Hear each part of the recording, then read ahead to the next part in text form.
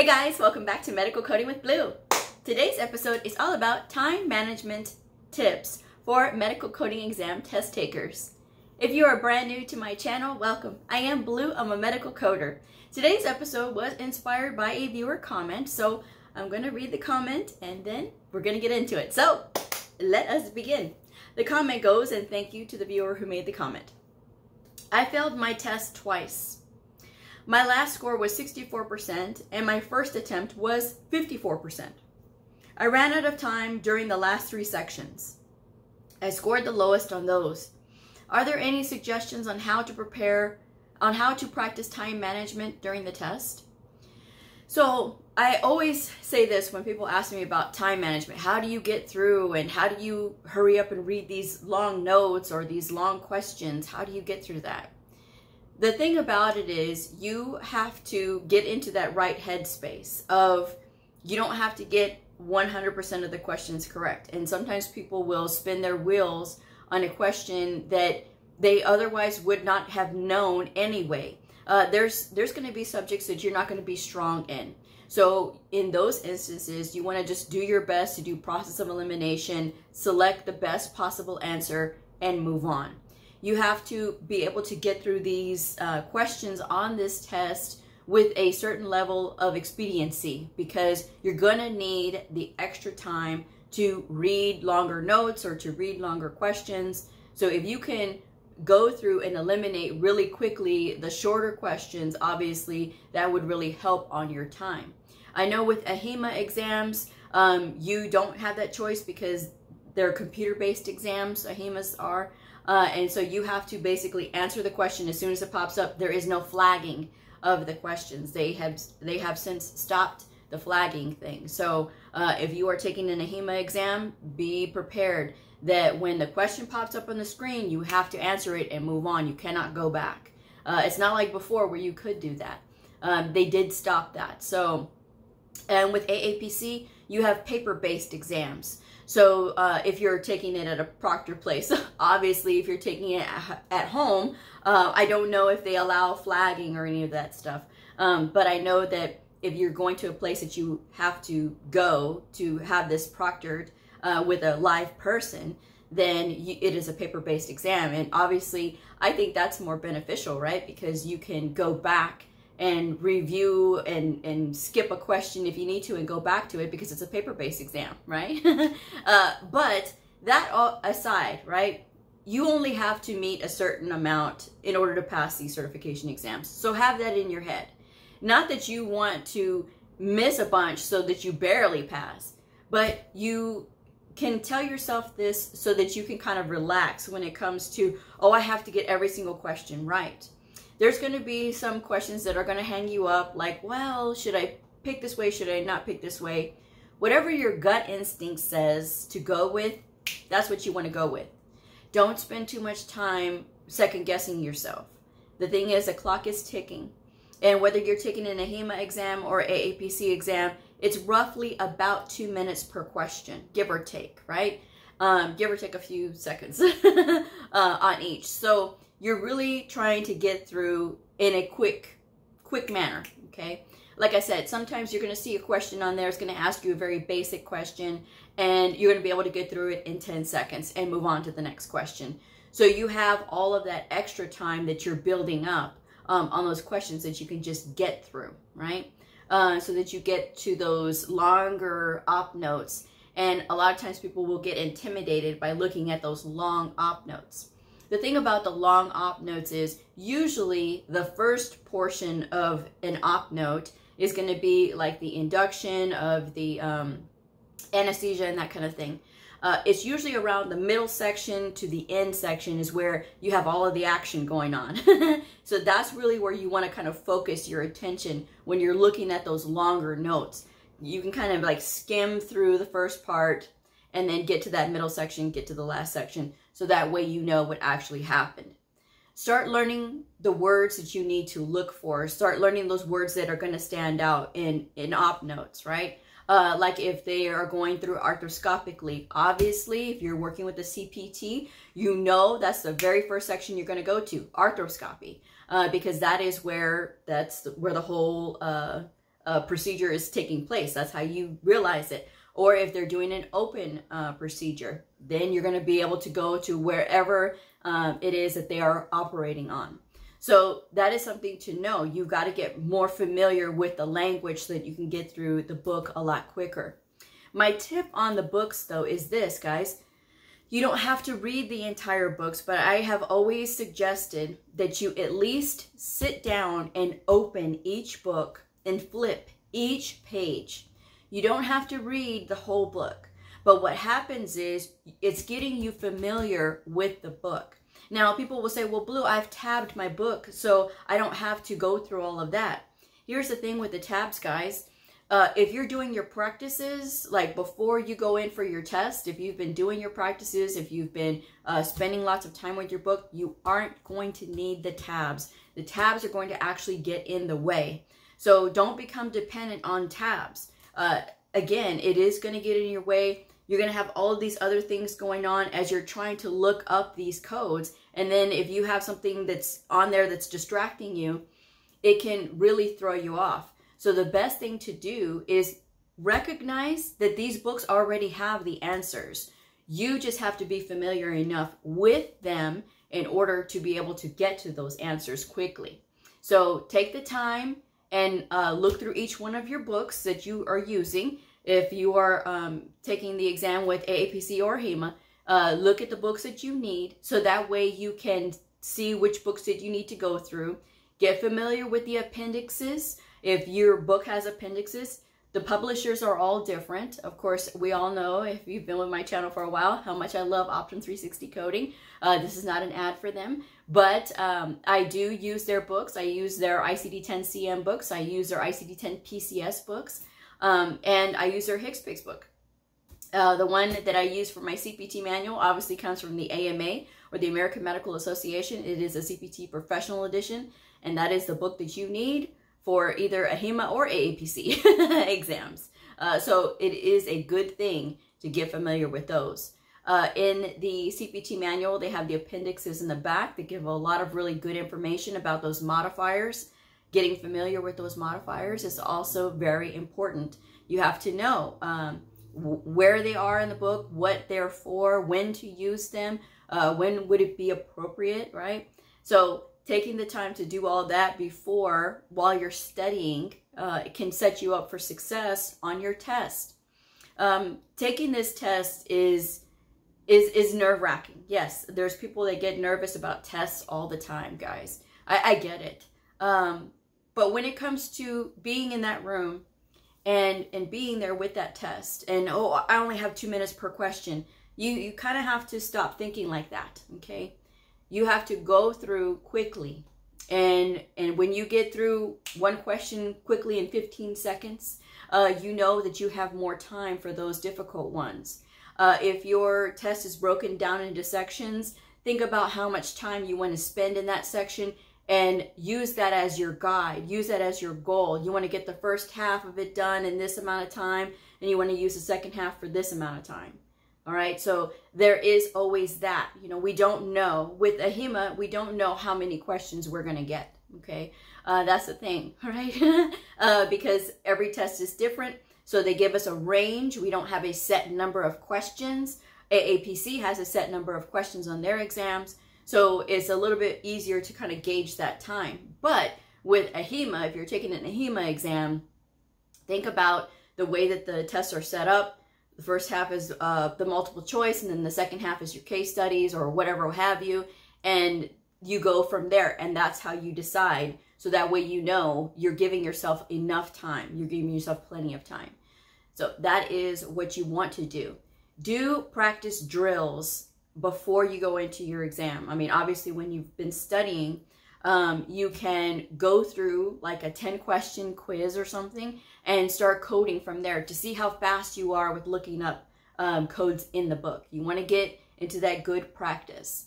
I tell people to read the coding guidelines, the ICD-10-CM diagnosis coding guidelines, once per week when they are in school, because this is going to get you two things. It is very good for two reasons. Number one, it will make you very familiar with the guidelines. And there is nothing more important than that. When you are familiar with the guidelines, you have everything, okay? Number two, it is going to make you a faster reader.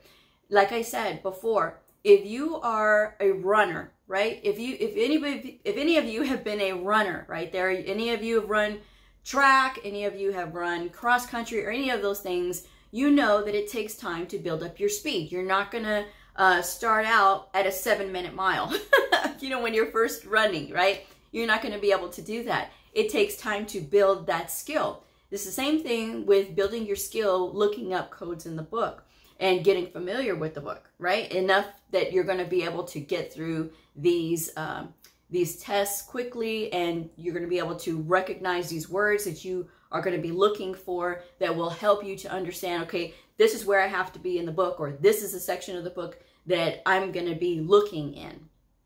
So that is the thing that you need to be aware of. Like I said, it's just going to take some time. You know it's going to take some time. But getting through that test and accepting the first answer that comes to your mind is another good tactic, okay? When we go against our gut instinct, what happens? Oh, I knew I should have picked that one, or I knew I should have went that way because I second-guessed myself. It never works when you second-guess yourself. When you're sitting there second-guessing yourself, that's just the time is just siphoning away from you being able to complete your exam on time. Don't get hung up, guys. If you know there's a section in there that you are not really familiar with, you weren't very strong in coding with, it is okay to look at the available options that you have for if it's multiple choice. Just choose the best answer and move on. Don't get hung up on that. And I'm going to keep saying it. Don't get hung up. Don't get hung up. I know it's easier said than done, but when you're taking the time to practice, getting these practice workbooks, whether you are taking the, with AAPC, I like their CPC exam study guide, or prep guide, or whatever it's called. I need to look at the title of that. I always say I don't know, because I said exam prep guide, and then somebody asked me, well, what is that? Is that like the study guide? Guys, you know what I mean. It's the one that's preparing you for the CPC exam. I really like that book because I like the scenarios. Now, there's been a couple of times when I found like, okay, no, I don't think that code is correct.